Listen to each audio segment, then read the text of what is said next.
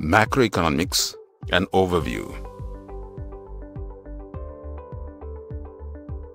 Hello kids, welcome back to World of Economics. I hope you all enjoyed the last tour to World of Economics. Let me take you to another part of the World of Economics featuring aspiring youngsters as you all also. As you all know, economics is branched into two main parts, microeconomics and macroeconomics. You are aware that microeconomics is the study of the behavior of individual economic agents in the markets for different goods and services, prices, and quantities of goods and services that are determined through the interaction of individuals in these markets. Macroeconomics, on the other hand, is the study of the economy as a whole. Here, we try to find out how the levels of aggregate measures such as total output, employment, and aggregate price level are determined, and how the levels of these aggregate measures change over time. In macroeconomics, we simplify the analysis of how the country's total output and the employment level are related to variables like prices, rate of interest, wage rates, and so on by focusing on a single imaginary commodity. We think of the level of output, price, and employment of the imaginary commodity as the representative of all the goods and services produced within the economy. The level of output, price, or employment of this representative good reflects the average production level, price, or employment level of all the goods and services of the economy.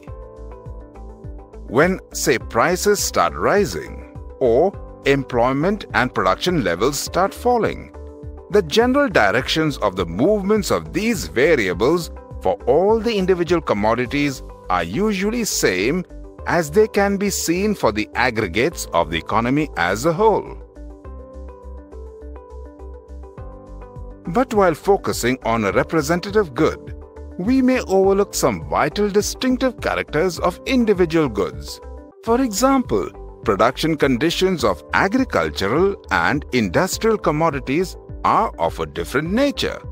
Or, if we treat a single category of labor as a representative of all kinds of labor, we may be unable to distinguish the labor of the manager of a firm from the labor of the accountant of the firm.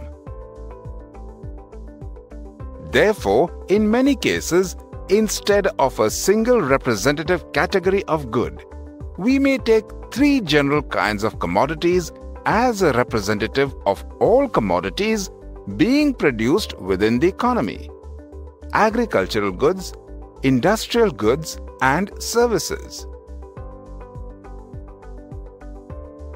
Is everything clear till now? Yes, Shane. Good. Let's move further. In macroeconomics, we also try to address situations facing the economy as a whole.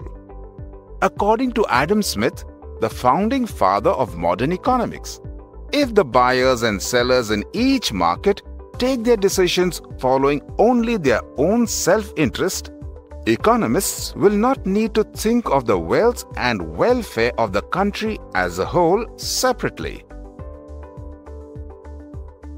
But economists gradually discovered that, in some cases, the markets did not or could not exist. In some other cases, the markets existed but failed to produce equilibrium of demand and supply. In a large number of situations, society had decided to pursue certain important social goals unselfishly, for which some of the aggregate effects of the microeconomic decisions made by the individual economic agents needed to be modified. Therefore, economists had to study the effects of taxation and other budgetary policies, and policies for bringing about changes in money supply, the rate of interest, wages, employment, and output on the economy. Hence, we can say that macroeconomics has deep roots in microeconomics, as it has to study the aggregate effects of the forces of demand and supply in the markets. Moreover, macroeconomics deals with policies aimed at modifying these forces if necessary, to remove or reduce unemployment, to improve access to education and primary health care for all, to provide for good administration, to provide sufficiently for the defense of the country, and so on. But how did the concept of macroeconomics emerge? Who coined the term macroeconomics? Macroeconomics emerged as a separate branch in 1936 with the publication of John Maynard Keynes' revolutionary book, The General Theory of Employment, Interest and Money. Before Keynes, the dominant thinking in economics was that all the laborers who are ready to work will find employment, and all the factories will be working at their full capacity. This school of thought is known as the classical tradition. However, during the late 1920s and the early 1930s, the output and employment levels in Europe and North America declined at a large scale. These events made economists think about the functioning of the economy in a new way. Keynes' book was an attempt in this direction. According to Keynes, the working of an economy and the interdependence of different sectors of the economy should be examined in totality, and hence it led to the emergence of the subject of macroeconomics. I hope all the information is simple for you all to understand. Yes, Shane. Now let's have a quick recap of our journey. In a nutshell, macroeconomics is that branch of economics which is concerned with the working of the whole national economy or large sectors of it. It deals with national price, output, unemployment, inflation, and international trade. Macroeconomics also takes into account various interlinkages which may exist between the different sectors of an economy. This is what distinguishes it from microeconomics, which mostly examines the functioning of the particular sectors of the economy, assuming that the rest of the economy remains the same.